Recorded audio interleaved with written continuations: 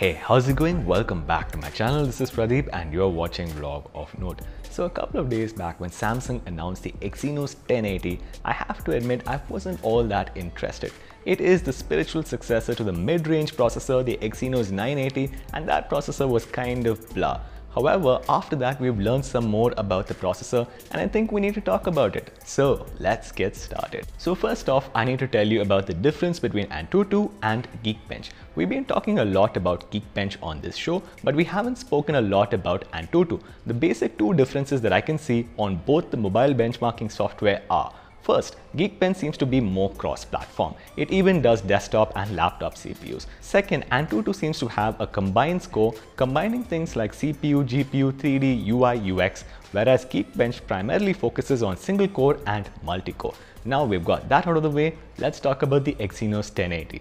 The Exynos 1080 is the spiritual successor to the Exynos 980. The Exynos 980 is the processor that Samsung gave away to Vivo, and it can be found on phones like the Vivo X30 and X30 Pro and the Vivo S6. Yes, Samsung gives away some of their best technology to Vivo. For example, the Samsung GN1 sensor, which is a lot better than the Samsung ISOCELL 108 megapixel sensor. Just saying. Anyway, the Exynos 1080 is supposed to be a 5nm processor versus an 8nm on the Exynos 980. It's supposed to have the Cortex A78. It does not have the Mega Cortex X1 core. And thirdly, it's supposed to have the Mali G78 GPU, which is 2 generations ahead of the Mali G76 GPU found on the Exynos 980. Now, what's interesting here is that the Antutu score of the Asus ROG Phone 3, the current fastest Android phone, is 615,000. That one has the Snapdragon 865 Plus. The Antutu score of the iPhone 11 Pro Max having the Apple A13 chip is about 524,000. Okay, wait, there is one benchmark in the world where iPhones are slower than Android phones.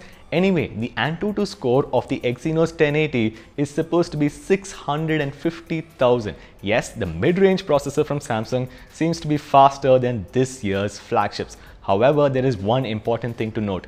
Next year, the Snapdragon 875 is probably going to be about 20% faster, and the Apple A14 chip is definitely going to be more than 20% faster just this year itself. So definitely both those processors will overtake the Exynos 1080. However, it's definitely a big jump from the Exynos 980, which only had an Antutu score of 330,000.